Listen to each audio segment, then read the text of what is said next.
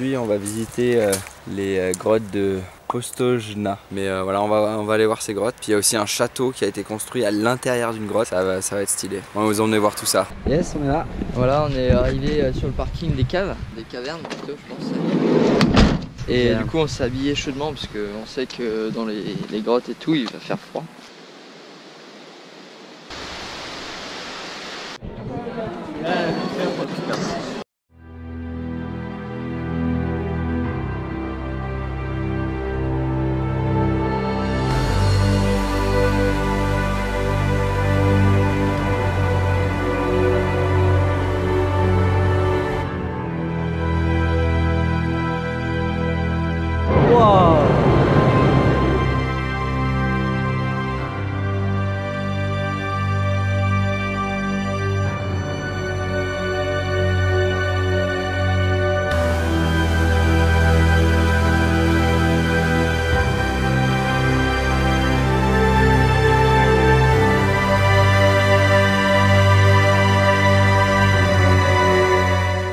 Boy, we're on the train. How you doing? Là on est dans le métro parisien en fait. Métro parisien. Là on est sur la ligne 14 vers bibliothèque François Mitterrand. Exact. En direction de la gare de Lyon. Ici il y a pas mal de concerts. Ils font des concerts et c'est pas une blague. Ils font des concerts dans une grotte parce que cette grotte elle a vraiment l'acoustique parfaite pour justement des concerts. Bonjour Seb. Bonjour. Est-ce que tu pourrais me dire quand est-ce que les grottes de Postojna se sont-elles formées? Ah oui, elles se sont formées aux alentours de 70 millions d'années. C'est très longtemps. Elles se sont formées à la suite de la fonte des glaces. Donc l'eau a creusé dans la roche et a formé ces caves très profondes. Elle a été découverte à la préhistoire. Où les hommes préhistoriques du coup avaient juste la cave qui était juste là. Ils ont fait des dessins et du coup on a aussi trouvé des outils préhistoriques. Après il y a aussi eu à l'époque du Moyen-Âge, il y a eu voilà, juste l'entrée de la grotte, hein. On ne parle pas de tout l'intérieur, des plusieurs kilomètres de grotte. Et ensuite en 1818, il y a un gars qui est justement de ce village Postojna, qui a découvert du coup l'entrée principale pour plein d'autres grottes à l'intérieur. Et du coup aujourd'hui ils ont découvert 24 km de grottes. Il faut savoir qu'il y a 3 ans c'était que 21 km. Et là ils ont découvert ça récemment, que voilà, il y avait encore 3 km de plus. Donc je ne sais pas combien de kilomètres fait cette grotte. On pourra peut-être découvrir encore plus et encore plus. Il faudra peut-être venir dans quelques années voir ce qui se passe. Salut. Énorme. Alors donc en fait il faut savoir que la température globale de la grotte est toujours à 10 degrés, quelle que soit la saison, la nuit aussi, le jour, ça change rien. La plus grande grotte elle fait 40 mètres de haut, c'est vraiment énorme quoi. Et c'est là parfois qu'il y a des concerts, c'est assez original d'avoir un concert en pleine grotte comme ça. C'est les grottes les plus grandes d'Europe. Comme vous avez pu le voir, il y a beaucoup de stalagmites et de stalactites. Il faut savoir qu'elles poussent de 1 mm tous les 10 ans, donc c'est vraiment rien quoi. Soit 1 cm tous les 100 ans. Là, on a quand même des maths ici. Ces grottes, il y a quand même une vie animale, ce qui pourrait sembler surprenant. Même c'est des petits têtards, un mélange de lézards marins qui sont assez, qui font à peu près cette taille. On en a vu quelques-uns. Ils vivent dans ces caves, donc dans l'obscurité totale. Ils n'ont pas d'yeux, du coup, ils n'en ont pas besoin en fait. Et ils sont très pâles parce qu'ils ne sont pas exposés au soleil. Les grottes de Postojna étaient vraiment exceptionnelles. Et on peut vraiment vous le recommander, c'est une activité à faire.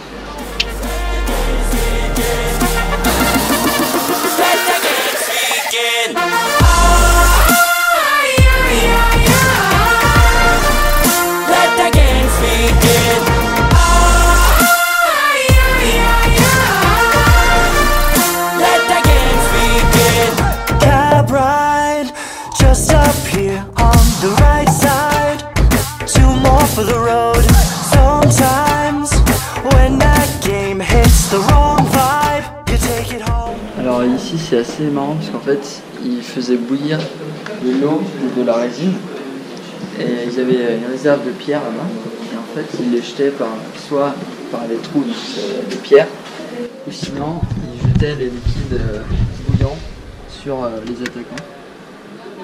Là on voit pas super bien mais il y a juste le pont-levis là juste en bas. Et ici en fait c'est une tour qui a été faite en 1583 qui s'est ajoutée à l'entrée principale.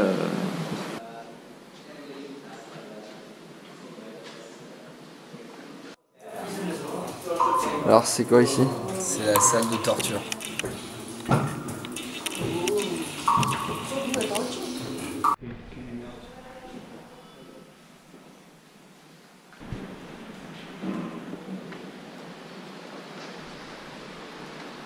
Alors Erasme de Predjama est l'un des propriétaires du château le plus connu.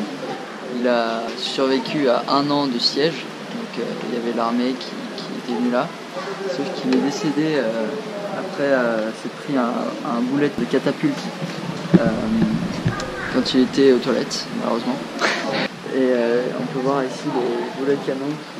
Du coup, Erasme est mort juste là, en faisant caca. Et là, il y a un escalier.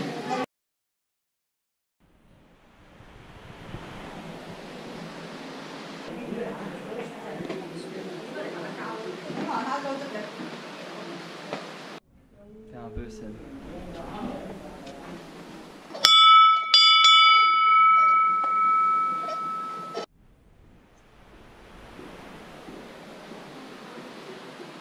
Du coup là, ce qu'on vient de visiter, c'était le début du château, donc ce qui a été construit du XIIe siècle jusqu'au XVe siècle, XVIe siècle.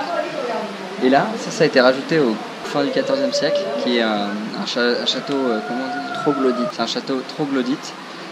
C'est un des derniers au monde en fait. Et ça a été construit du coup après, pour en fait, si jamais les assaillants rentraient dans ce château, ils pouvaient genre rentrer encore plus loin dans la grotte pour se défendre.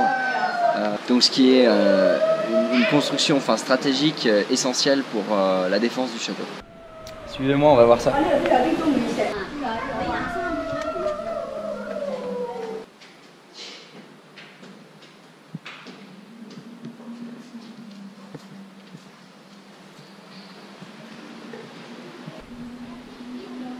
Alors ici en fait du coup on est rentré dans le château troglodyte et en fait par là, donc, je sais pas si vous allez le voir, en gros quand on continue vers le fond de la grotte il y a une sortie sur une autre vallée et en fait le propriétaire du château donc au XVe siècle il sortait par là chercher de la nourriture pendant qu'il était assiégé et c'est comme ça qu'il a survécu avec les personnes qui habitaient au château pendant plus d'1 an avant de se faire tuer comme je vous l'ai raconté tout à l'heure.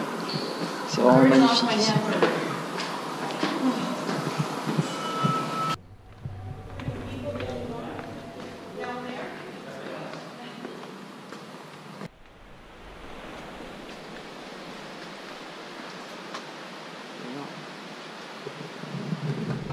Voilà, on a fini la visite de ce château. C'était vraiment exceptionnel. Il y a tellement de mystères, de surprises, de choses qu'on n'aurait pas imaginé en fait à propos de ce château. C'est vraiment quelque chose à voir. C'est un des Comment on dit déjà? Un des châteaux troglodytiques encore. Non, ça se dit pas ça. Faut vraiment visiter ce château troglodyte. C'est un des mieux conservés dans le monde.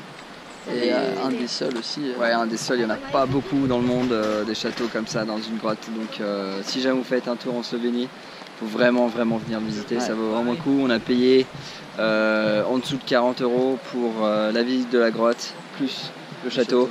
C'est super bien expliqué. C'est vraiment, c'est pas une perte de temps ou d'argent, non, ça vaut vraiment le coup. Yes, merci de nous avoir suivis encore. Merci beaucoup. Sur cette visite guidée de la grotte et du château.